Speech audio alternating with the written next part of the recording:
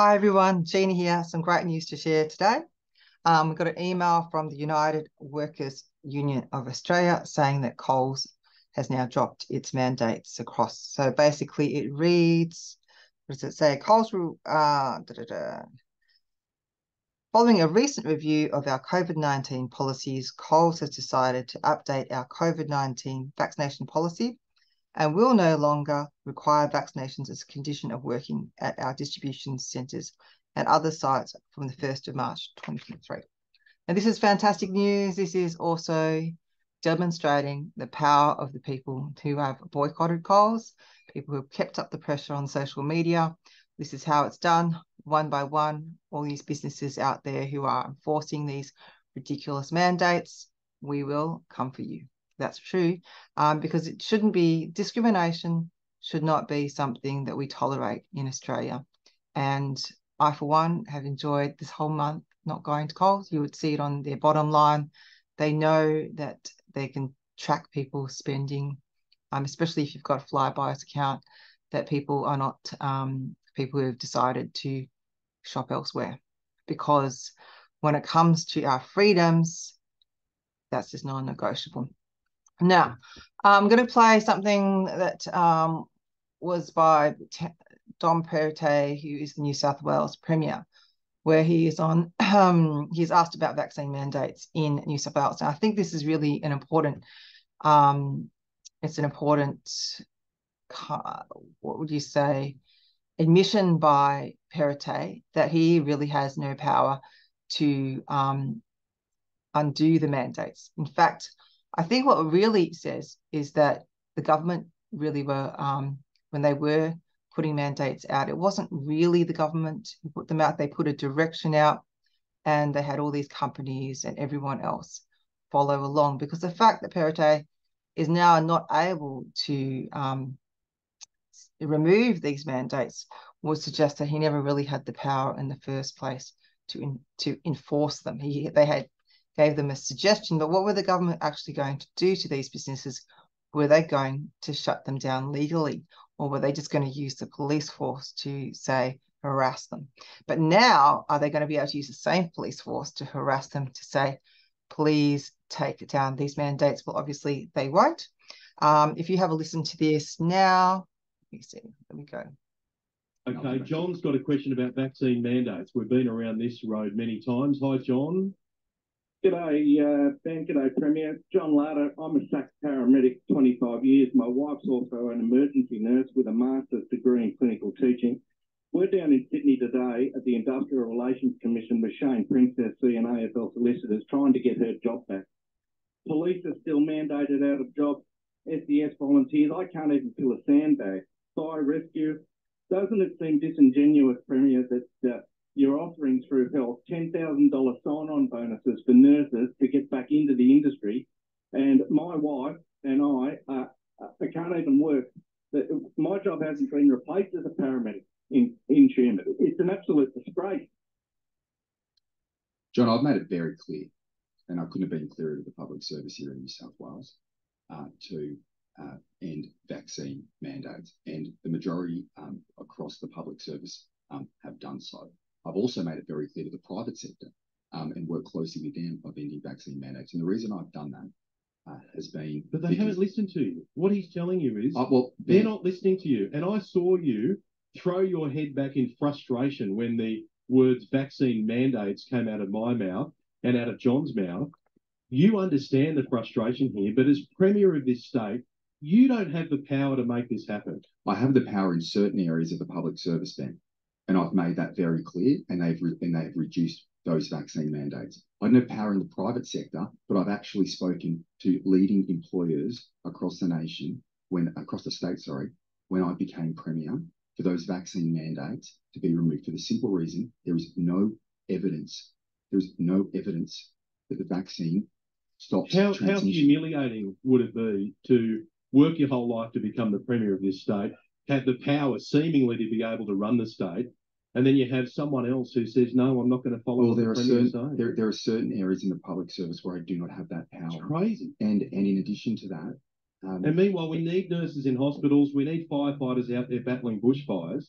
and they're sitting on the sideline. Well, Ben, I've made it abundantly clear what my position is on this, and it's based on evidence. There is no evidence that vaccines in the current environment have any impact at all on transmission of COVID.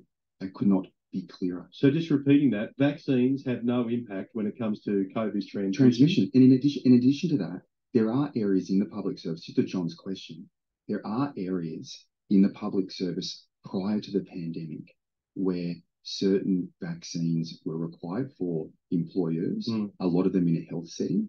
And so what I have made it very clear to the public service is that's the point we get back to. So where vaccines were required for a number of reasons in a workplace health and safety scenario, that we go back to that. But there is no evidence in the areas of the public service that I can make that direction. I have, and it has been enacted. And I've also worked very closely with the private sector who have followed my position in relation to this issue. This has been worth.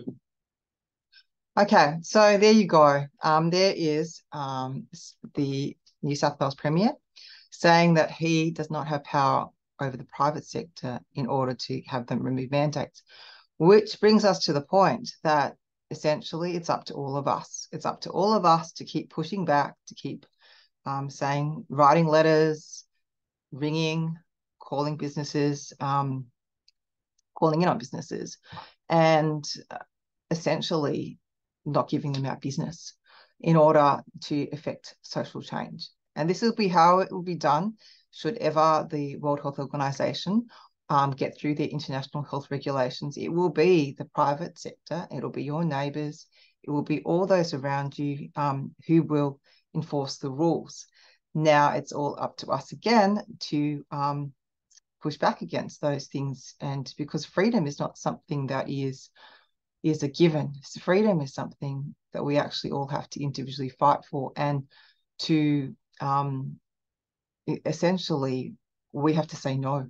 We have to say we don't comply.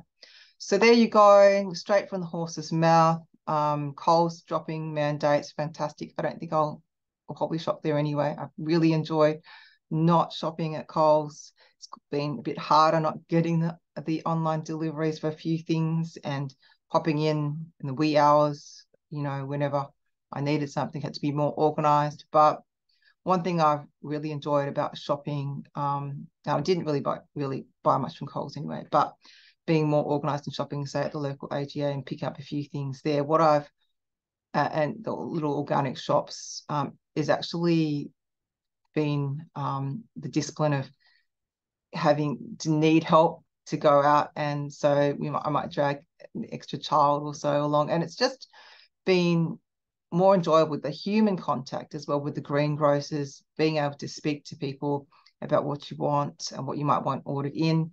These sort of things you just can't get at Coles. The individual one-on-one connection, and I don't think that with all the rollout of all of their self-checkout, the fact that you can't get anyone to help you is doing them any favors. I don't think people really want that. And if we don't want that sort of world, we shouldn't support it.